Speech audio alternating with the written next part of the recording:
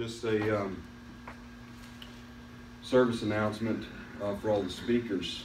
If you are manly and have a beard of historic Baptist proportions, you have to put this mic a little lower. I ruined the audio in the first one by getting it up in my beard. So I don't guess any of you other guys have to worry about that unless Tom Ross takes off the preaching or something. So that's just a service announcement. Let's start this session out by giving you a little mental exercise. And this is just like one of those brain teaser kind of things. So, Brother Tom here is the oldest speaker, and I'm the youngest. Yes, you just wrap your mind around it. This is what ministry will do to you.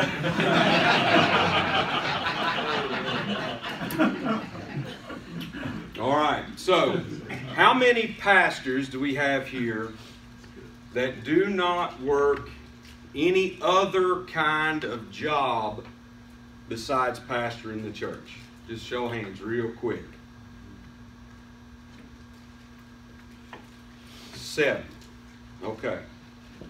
So, for the rest of you, the guys that raised their hands, that's the elite. All right? They spend 3 or 4 days a week on the golf course. You know, they sleep in till about 9 or 10 o'clock every morning. So, I don't know what their life is like. That's how the other half live, okay? I have just never been full-time in ministry. And I've always worked 40 to 50 hours a week. I have 7 children, 6 of them that are still at home. The oldest at home is about to be 18. The youngest is about to be 3. We homeschool our kids. And I have been pastoring there in Charleston now for, I don't know, over 8 years, and so on. So, in other words, all I'm saying is that I'm one of you. And I guess that's why they gave this to me, because these other guys, they can't relate to what it is that you're facing and going through. So, I'm going to also start this session now. This is, so they talked about, you know, we're starting late, it's time management, ha-ha. And I want you to look at what they gave me that's supposed to be talked about for 45 minutes. I could talk about reading all day, and they gave me all this. So anyway, we're going to try to do it. I'm going to start this session, though, with something you're not expecting, and that's honesty. Room full of preachers, that's the last thing anybody expects. There's going to be some honesty.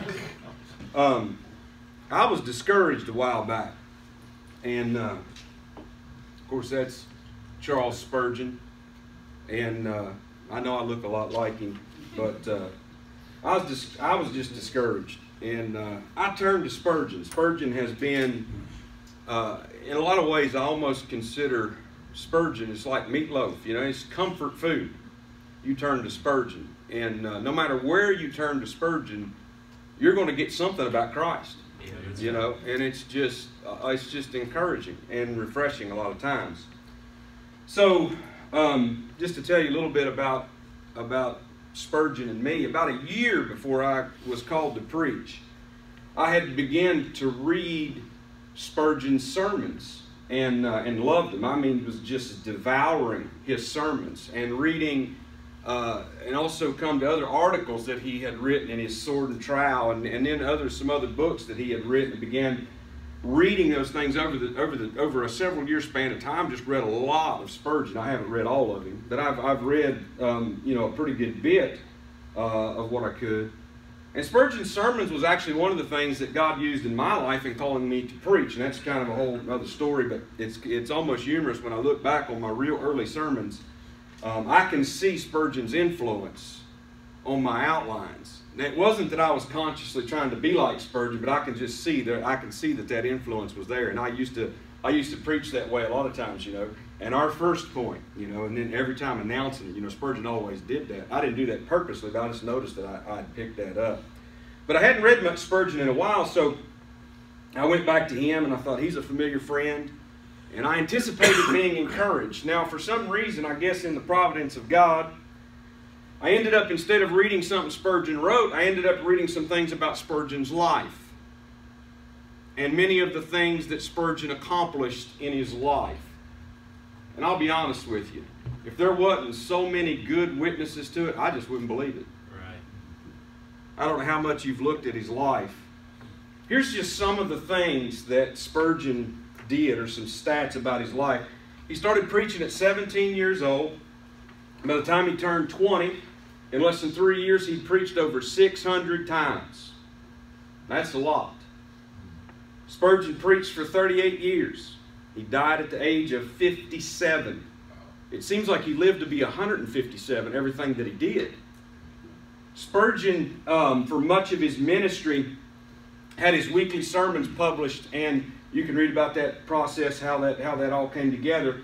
They were published in 20 different languages and sold 20,000 copies a week for most of his ministry. His collected and published sermons fill 63 volumes, which is still today the largest collection of books by a single author. I don't believe it's ever been equaled. And just a couple of months ago, they put together a 2-volume set of previously unpublished sermons. So now you're up to 65. He wrote over 140 books besides that 63 volume plus 2 of sermons. He pastored a congregation of 4,000 members. He edited a monthly magazine. He read around 6 books a week, and these were not dime novels. He read books of weighty Puritan theology, and typically could read 6 of them in a week. He founded and oversaw, he had a hand in over 60 different organizations during his life and ministry. Had a pastor's college. Regularly counseled what he called difficult cases. In other words, when all the other pastors were stumped and they didn't know what to do or where to turn, they'd send them to go see Spurgeon. So he dealt with all the hard cases. He had a wife that was nearly invalid and twin sons. He also lived with constant physical pain. He really suffered.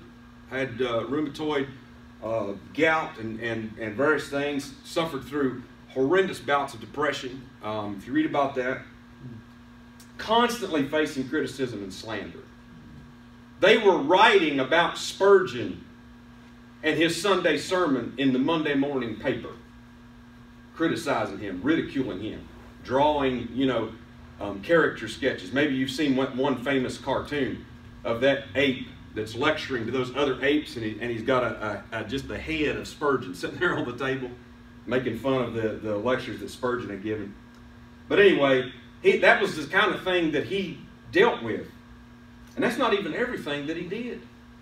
And he did all that without a MacBook, and without an iPhone, and without the internet, without any sort of digital tools. Like I said, if there was just not so much valid witness, I'd have a hard time believing how did one man accomplish that much? Well, I guarantee you one thing, he made good use of his time. I don't know how he did it. I can't tell you how to do it. I don't know. So, you say, well, how's this encouraging? Well, that's about the way I was feeling too. Yeah, this isn't really encouraging. It's lifting me up too much. But it is encouraging if you think about it, because it can relieve a burden. All right? Your grandmother thinks that you're better than Spurgeon, but you're not. And I'm not either. And none of us are. Nobody ever is or is going to be. I have no idea what God was doing when he put Spurgeon on the earth. I have no idea. But that was what God did, and I think he did it once. That's just how it is to it. So what I'm saying is, it can relieve a burden that we don't try to be Spurgeon. Don't try to be Charles Spurgeon, but more than that, don't try to be any other preacher either. I realize we all have kind of heroes. We have guys that we really look up to. And there's probably each of us, we could go around and we could say, if you could really be like one preacher, what would it be? And you might have somebody that you would think of, I'd love to be able to preach like him. If I could do that. Oh, I'd love to be able to do that. You can't do that. And God, more importantly, has not called you to do that. Amen. He's not called you to be Spurgeon. He's not called you to be, some other great preacher of the past, nor some great preacher today. That's not what God's called you to be. So Spurgeon, to his college students, and this is kind of a long quote, and I'll just read a little bit of it. He says, "Gentlemen, I return to my rule. Use your own natural voices. Do not be monkeys, but men. Not parrots, but men of originality in all things." In other words, Spurgeon says, be yourself. Be authentically yourself in your life and ministry. He goes on, let's see. "I would repeat this rule till I wearied you. If I thought you'd forget it, be natural, be natural, be natural evermore. An affectation of voice or imitation of the manner of Dr. Silvertongue, the eminent divine, or even of a well-beloved tutor or president, will inevitably ruin you. I charge you, throw away the servility of imitation and rise to the manliness of originality." Spurgeon told his young pastors, be yourself. You be what God has made you and what God has given you. Don't try to be Spurgeon.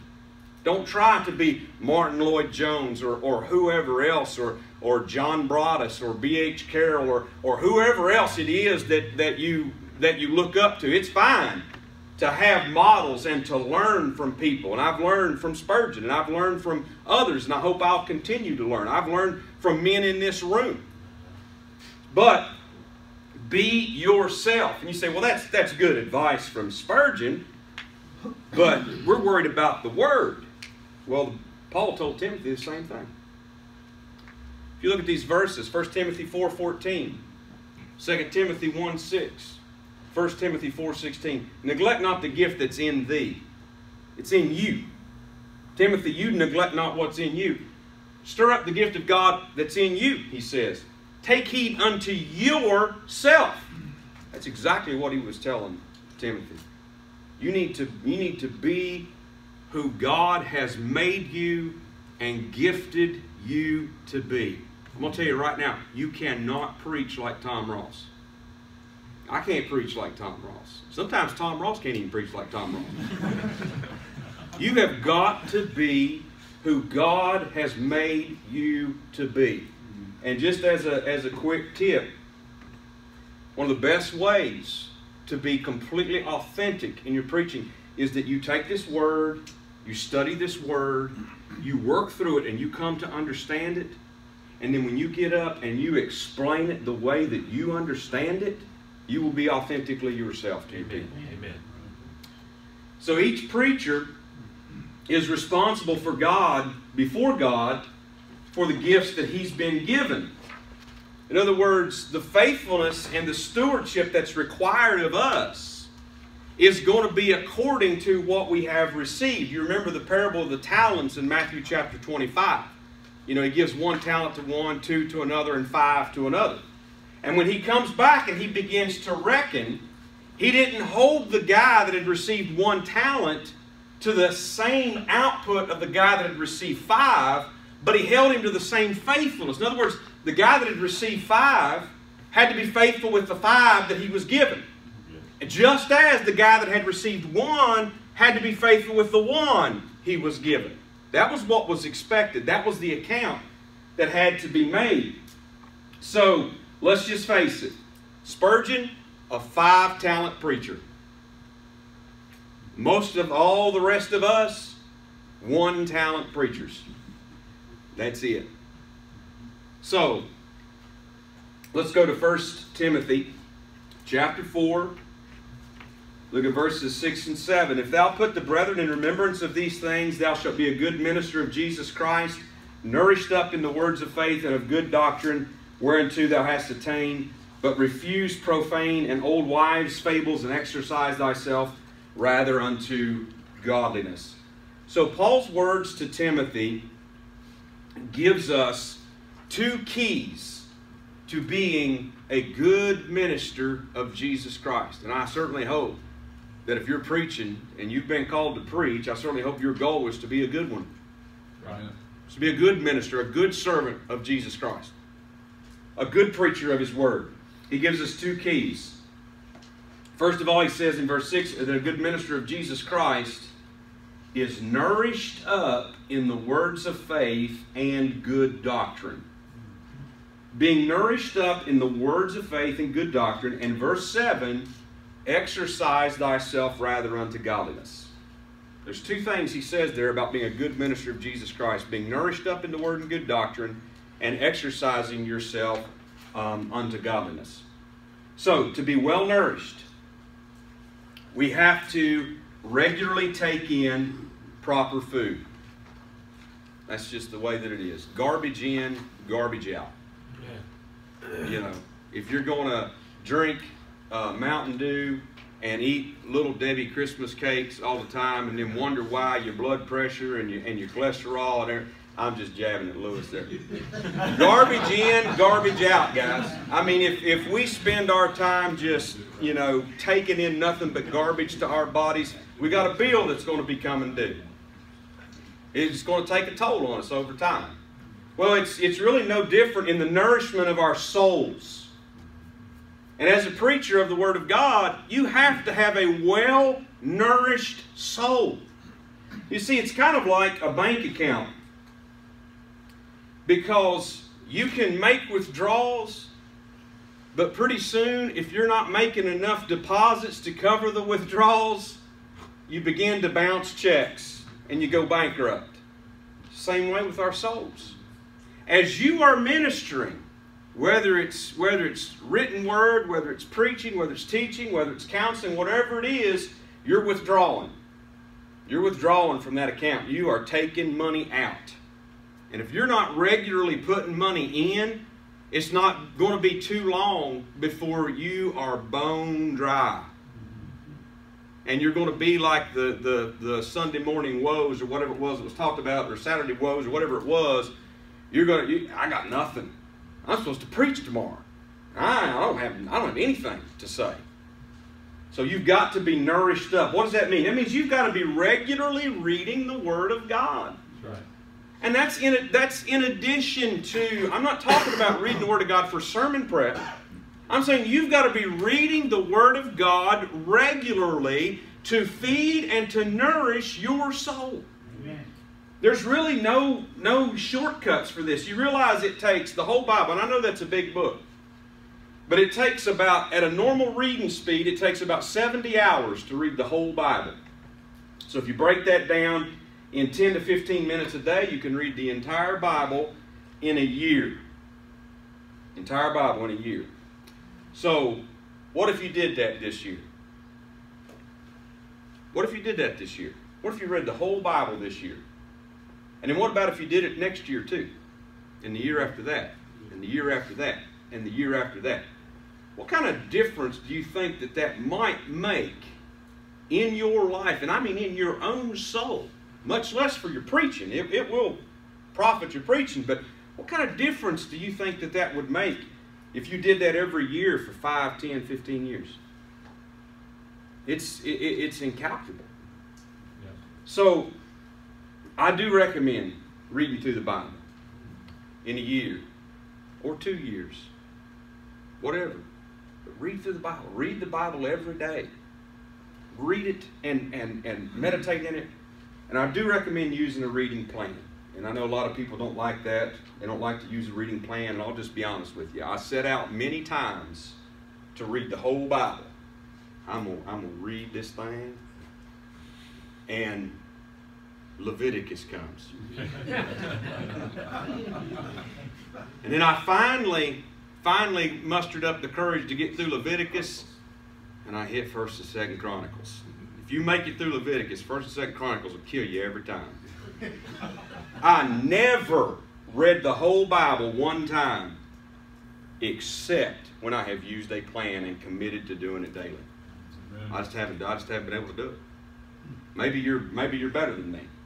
Maybe you're, and I mean, I'm not saying I'm the standard. I'm just saying maybe you have more gumption about you to be able to do that than I do. I don't know. All I know is I can't. If I don't have a plan and I'm not committed to it, I'm not gonna get it done. It just don't happen. So I do recommend reading through the Bible, reading with a plan. You need to read other books. The preacher is a person that you have to know a little bit about everything. I don't know how to put it any other way. It's one of the famous things that George Herbert in his Country Parson talked about. You've got to know a little bit about everything as a preacher. And you don't have enough time to learn it all. You don't have enough time to experience it all. But you're going to be talking to a group of people that have all kinds of different experiences and backgrounds and areas of knowledge in life. You need to be able to relate to them. Because not only do you need to know the Word to be a good preacher, you've also got to know people. Yeah. And you've got to know the world.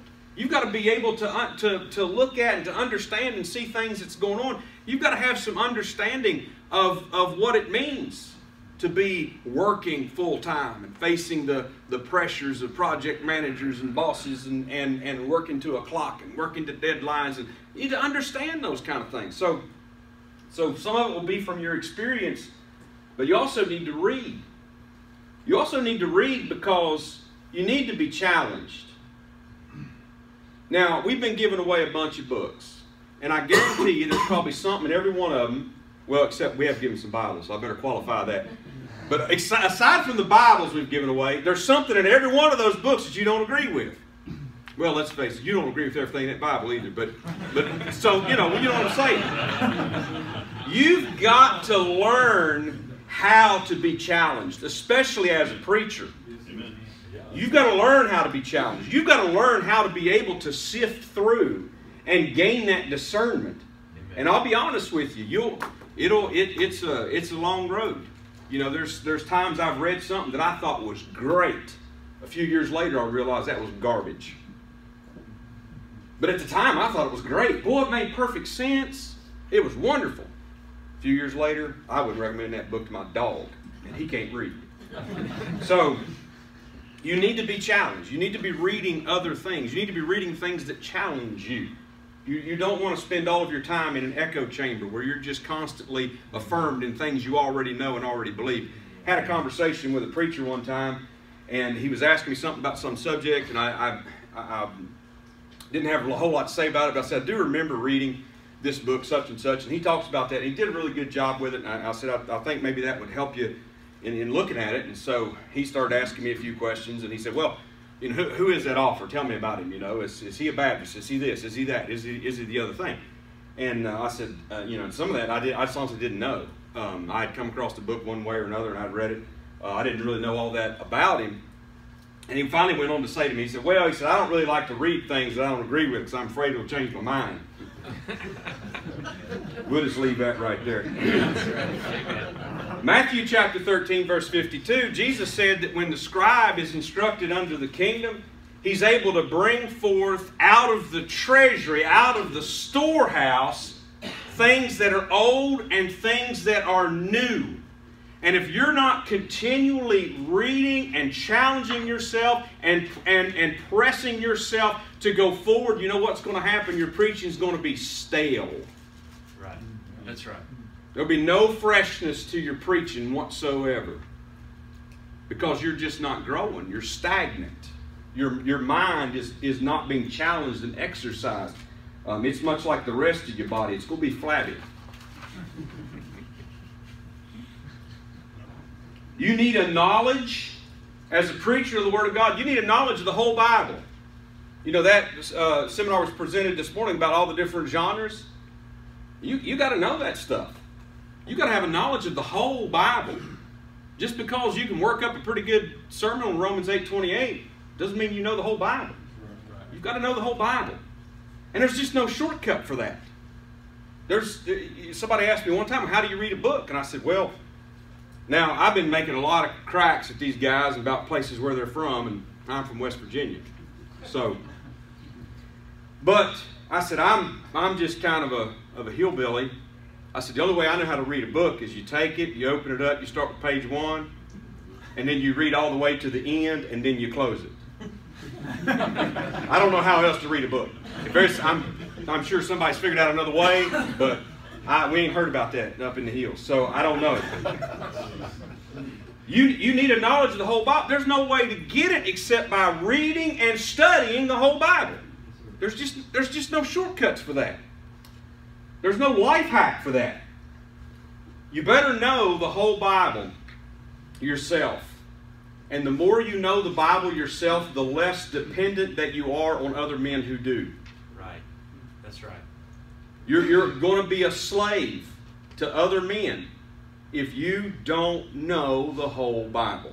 If you're not reading and studying it for yourself, you're going to always be a slave. Now, don't get me wrong, we're always dependent on others.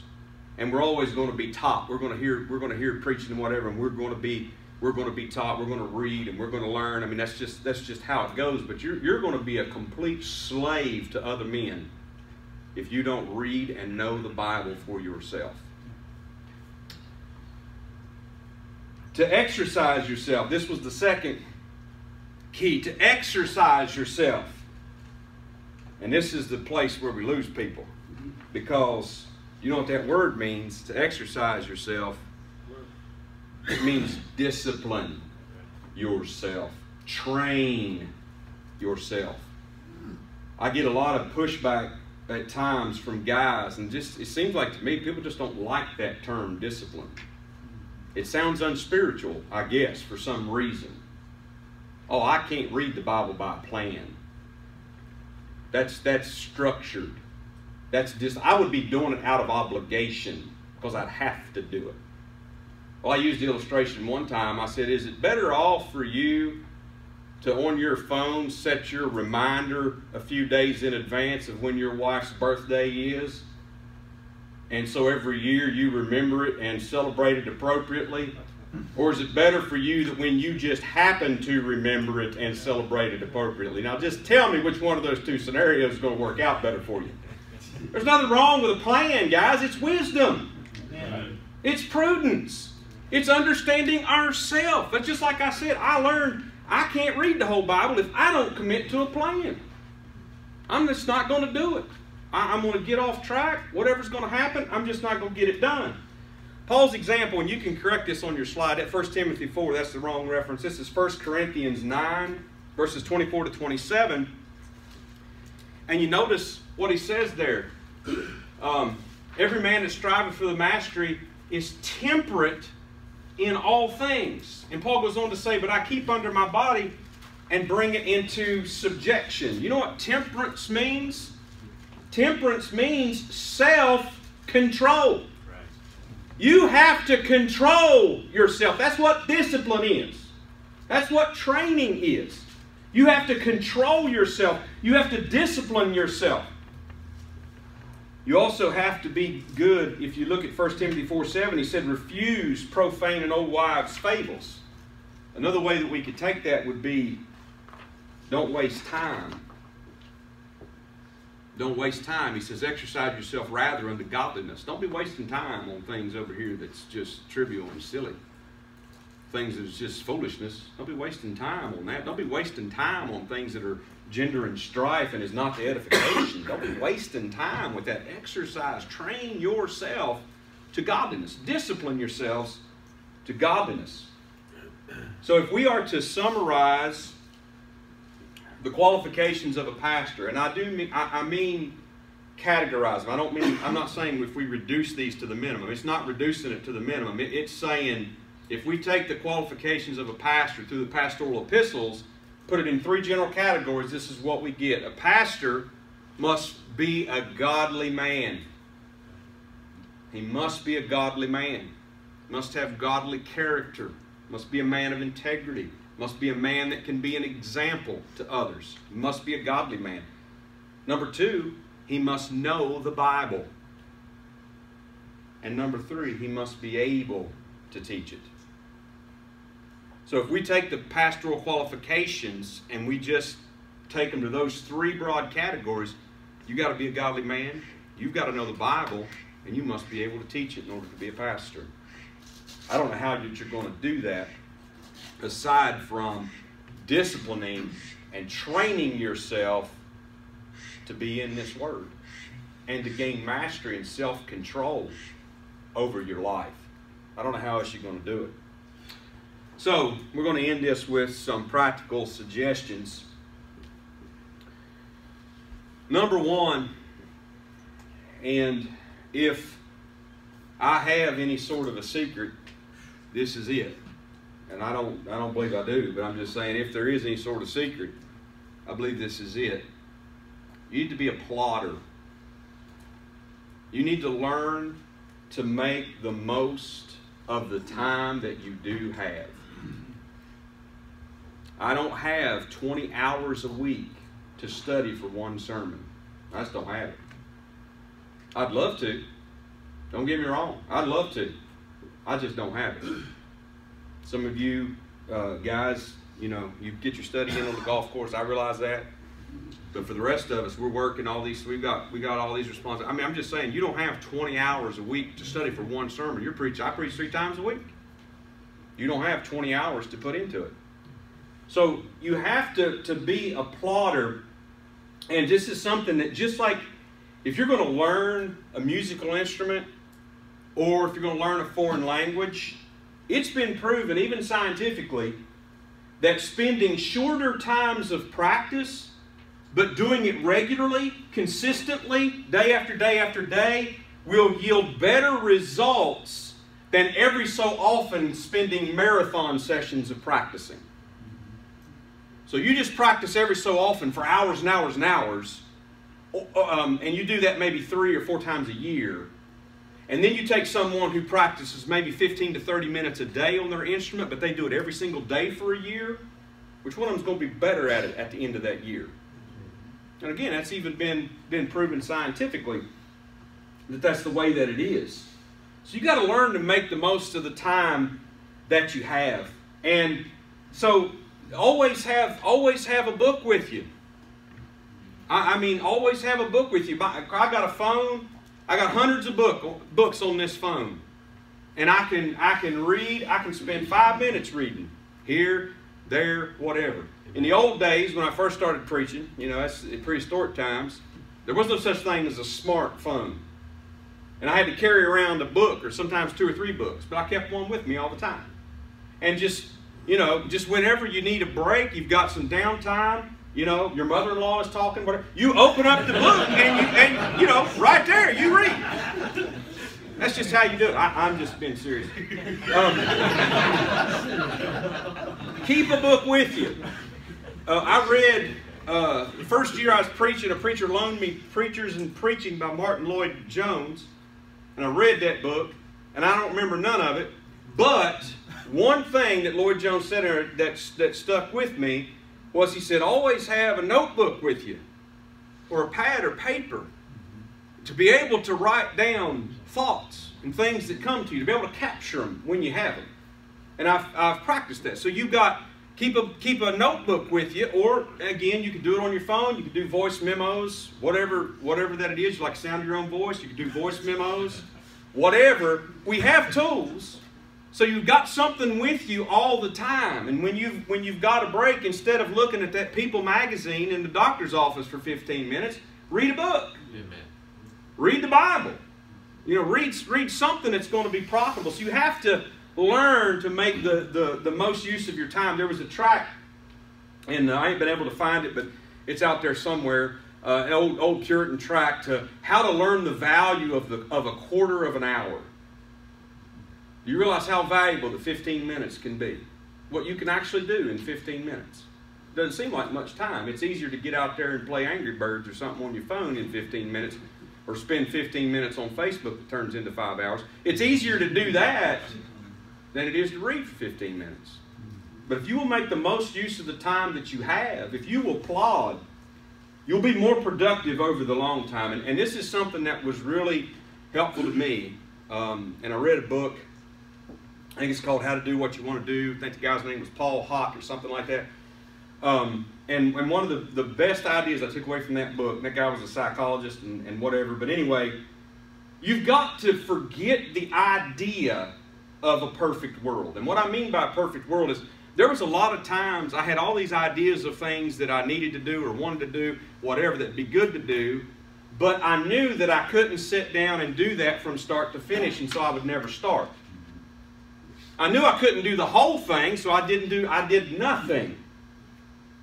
Forget about that. Do a little bit when you can. Do a little bit when you can. I've been writing commentary on Proverbs for 2 years. I'm in almost to the end of chapter 19. I said, you know what? For years, I'd been going to do this. I said, I'm just going to do it. I made my own sort of personal commitment. I said, I want to write one verse. I'm going to take one verse. I'm going to write that, and I'm going to do that every day, every Monday through Friday. So 5 times a week, I'm going to do that. And I'm going to put it online so everybody can see it. Say, I don't got to keep me accountable. Well, 2 years something later, still going. I'm not a slave to it. There's times I can't get it done, and I don't rush just to get something out because I want to. But I'm just saying, I quit with the idea of I want to be able to sit down and spread all these books out and just to do all this in one whack. It's just never going to happen. But if you do a little bit at a time and a little bit at a time, you'd be surprised what you can get done. Don't neglect your family. Amen. Ministry life is a constant struggle for balance. And I guarantee you, no one gets it right all the time. It's a constant struggle. Not only is it a constant struggle, but you're getting older. Your kids, if you've got young kids, they grow up. They get older. You know what happens? Things change. Circumstances change. The things that they need changes. Life's always changing around you and you're having to adjust to it. But do not neglect your family. That is your first ministry. Amen. And it's your first priority. It's your first responsibility. And honestly, if we're just let's just be honest about it. If a man is neglecting his family to preach the Word of God, he's not fit to preach the Word of God. He needs to step down. He's not fit to do it. So never put that ministry ahead of your family. You can't neglect them. One of the things I started doing a while back is I say Saturday is my family's day. I give it to them. Now, there are times when something comes up and I have to do something or whatever, but otherwise I say I'm at my family's disposal. Whatever they want me to do, whatever they need to do, I'm at their disposal on Saturday. And that's just the way I've done it for the last few years. I don't plan on changing anytime soon. That's their day. If it means going to the grocery store, we load up, we go to the grocery store, whatever. It's their day and their time. So now I'm not saying you have to do that, but I'm just saying don't neglect them. Don't neglect them. Realize you do have a responsibility there. Next, I would say understand who you are. Understand who God has made you to be. Understand what gifts and things that God has given you. And again, don't try to be somebody else. Don't try to preach like this other brother. And another thing, don't try to live up to their expectations. Do you realize that the Bible says that every servant stands or falls before who? His own master. Who's the master? Well, it's not Dr. Dearly Beloved that has been ruling the brethren for the last 30 years. The master is Christ. Amen. That's who you're going to give an account for. And when you stand before Christ to give an account, you're not going to give an account for me. And I'm not going to give an account for you. I'm going to give an account for myself.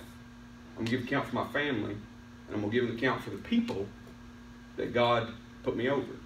That's who I'm going to give an account for. So don't become slaves to other men and trying to gain the approval of other men. You need to understand who you are, who God has made you to be, and understand what your responsibility is before Him. And here's the next one. And I think somebody tried to delete this, but it stayed in. Diet and exercise. All right, let's just address the elephantitis in the room. Now look, I ain't skinny. All right, and there's a whole lot of things about fitness that I'm going to be honest with you. It's vainglory, and it is idolatry. Right. There are people that are worshiping the human body. But we are called to be stewards. Some of us are given more to work with than others. But we are called to be stewards of what God has given us. So, we do need to discipline ourselves. Brothers, long times of study and the type of things involved in ministry are not good for your health. They're hard on your health. Very hard on your health. So you need, especially as we start getting older, you know, we start having problems and different things, and blood work comes back and it's not looking so good and different things. Brother, you need some exercise. Amen. These bodies have to be worked. The muscles that we have got to be worked. And again, I'm not telling you to go join Fire Breathers CrossFit training like them bunch of nuts rolling them big tires and stuff around. I'm not telling you to do that. I'm just saying you need some exercise. You need to move. You need to get the blood flowing and you know, just work your body. You need to do that in whatever way. Some people like jogging or whatever it is. It don't matter. Just get something to be more active in your life, because the ministry tends to make us very sedentary, and it tends toward being very demanding and stressful on our bodies. So if you're going to be a good preacher and you're going to grow over time, and I don't mean a growing waistline, I mean growing in your ability to understand and to preach the Word of God and to pastor people and so on, then you're going to need to be as healthy as you can be. I realize a lot of us have different genetics and all that kind of stuff. And again, I'm not telling anybody to be skinny. I'm not, and I don't expect I'll ever will be. I never have been. So, you know, I was the chubby kid in 4th grade that, you know, could never get my shirt and my pants to meet. You know, it just always was a struggle all day long. So I'm just telling you, I'm not about that. But I'm just saying that when it comes to diet, that we do need to be concerned about the things that we're putting into our bodies. Now, when I was 20 years old, I could get up in the middle of the night, drink chocolate milk, eat pizza out of the refrigerator without even warming it up, finish that off with some Cheetos and ice cream, and go to bed and sleep like a baby. Now, I can't even look at Cheetos without getting heartburn. And pizza, just forget it.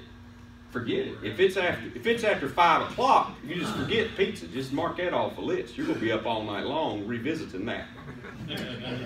So, I'm just saying, because we do need to spend some time in this area of discipline of our lives as well. Learning and understanding things that are healthy and are good for our bodies. And I'll be honest with you, there's a whole lot of diet and exercise that's just a bunch of people trying to sell you stuff. That's right. It's pretty much it's a pretty simple thing. It really has to do with moderation. Yeah. You can eat pretty much anything you want as long as you do so moderately. And also in turn, you know, you're having some activity, you know, some being active. So let's not overlook this. You know, diet and exercise. Is it the most important thing? No. Should it control your life? No. And if Louis Kiger loses a bunch of weight, don't put a picture of yourself in your drawers on Facebook. All right? Nobody wants to see that. All right? All right? Just, I have 2 rules, and this is the only alliterated outline I have. These are my rules when it comes to presenting ourselves or whatever. Have modesty or have mercy. All right? Modesty or mercy. Anyway, let's move on. The next one, personal finance and debt. Debt will cripple your ministry. That's right. You get yourself up over your eyeballs in debt, and it'll cripple your ministry. It'll do great damage to your family as well. I'm not trying to say that, but I'm saying you will be crippled in the ministry. Now, we have a responsibility to provide for our family's needs. And brothers, that's your responsibility. That's right. I don't care what the church pays you. That's your responsibility that your family is taken care of. It's your responsibility. Now, we do need to be careful with our money. We need to be careful with debt. And the consumer debt statistics in this country are shocking.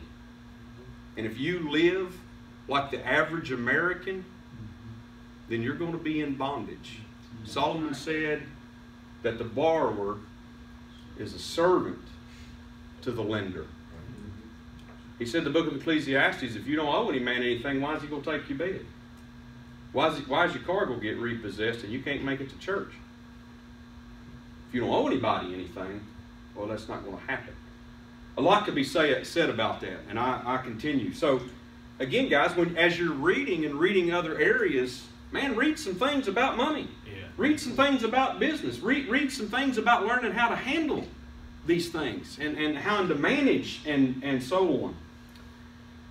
Here's another one, and we got to get this done. So, when preaching, it'll save you some time if you don't try to say everything every time you preach.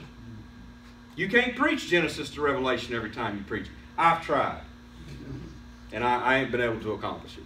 But don't say everything. In other words, as we're preaching, first of all, and people always want to know, how long does it take to prepare a sermon? And really the only correct answer to that is, it takes as long as it takes. Yeah, that's right. That's the only correct answer. Now, the other correct answer is, it takes more than 15 minutes. Yes. But beyond that, it takes as long as it takes. And I will guarantee you, no matter how much time you have, you will never have enough time to prepare a sermon. You can always spend more time. I mean, there's no end to that. So, it will help you if you will get focused. If you will get focused. And when you're preaching, you realize, and Jason in his seminar was talking about, identifying that big idea. What is this sermon about? What is the one thing that I'm really saying to God's people in this message? And so the more focused you are, it will help you. And you also have to learn how much is enough. How much is enough to cover this adequately. And that'll help you with time. I thought I had another slide. Well, I do have another one. Learn the biblical responsibility of a pastor and strive to fulfill that. It's already been mentioned a few times in this seminar. There's a whole lot of expectations on a pastor that are not in the Bible. And some of them that are just to be honest about it, just unbiblical. You need to learn what the expectation of a pastor is from the Scripture and strive to fulfill that. Not the outline that the pulpit committee come up with, but what the Bible says your job is. That's where you need to learn your job description. In Acts chapter number 6, verses 1 to 7, when the widows were being neglected, they come complaining about it. Peter and the other apostles, what did they do? They said, you look out and you find you 7 men full of wisdom and of the Holy Ghost, and you will appoint them over this business. So in other words, part of managing your time as a pastor means you've got to learn to delegate responsibilities to other people. You've got to learn to you can't do everything. And I get it. I get it. It is easier a lot of times to do it yourself than it is to deal with Grumpy Steve and trying to get him to do it and do it right. It's easier a lot of times just to do it yourself. I understand that. But same thing with your kids. A lot of times we get in there and we start folding the laundry. It'll go a whole lot quicker and be a whole lot better done if I do it myself and put it up as opposed to having them do it. But they've got to learn. They've got to learn. So as a pastor, and some of you guys, and I'm going to avoid certain parts of the room, some of you guys have just got control issues, man. You got to let that go. I realize that we would like everything to be exactly the way we would want it to be. But you got a responsibility. You should be bringing people up. They should be maturing under your ministry, which means they should be serving. Right. Ephesians 4 says that pastor teachers are given to the church to equip the saints that they might do the work of ministry. Mm-hmm. Right. So it's our responsibility not to do everything for them, but to encourage them and to lead them and to equip them and to teach them and to show them how to work. So some of you guys, and I myself have been a big offender in this as well. Sometimes we have such a time management crunch because we're just simply trying to do things we ought not be trying to be doing. Let somebody else that can do it. Peter said in Acts 6:2, he said, it's not reason that we should leave the Word of God and serve tables. In other words, he recognized we're called to the ministry of the Word of God. And it's not reason that we should set that aside and serve tables when other guys can. And in verse 6:4 he says, we'll give ourselves continually to prayer and to the ministry of the Word. And my parting shot on this, another big challenge to our time management and to burnout and all that sort of thing is because somewhere around the end of the 19th century and going into the 20th century until today, Baptist churches have forsaken multiple elders in a church. Amen. I'm not telling you to be Presbyterians. That's what everybody wants to hear. Oh, elders. If you look back through our Baptist history, Baptist churches had multiple elders in them until round about the end of the 19th century. Amen. Now, we've not really known it in our lifetimes, but in history it has been the case. It's in the New Testament. So sometimes one of the problems is that one guy is trying to do what really maybe 2 or 3 ought to be doing. That's right. So I just give that to you. I think that it is something that we need to really give serious thought to. What is the biblical teaching and pattern for elders in a church? I'm not saying that a church is not really a church if they just have a single elder pastor. I'm not saying that at all. But it is there in the New Testament. And it is there in our history if we'll look at it. But for some reason, I don't know. Today, you say that and people go running and screaming. They think you're about ready to, instead of your 95 Thesis, you're going to nail a picture of Martin Luther to the back of the pulpit area. Because we're going reform, man. No, it's in the Bible. Yes, that's right. And so oftentimes I'm afraid that burnout and dropout and failures in the ministry have been the result of one man simply trying to carry too much. All right, we'll leave you there. I do have a couple.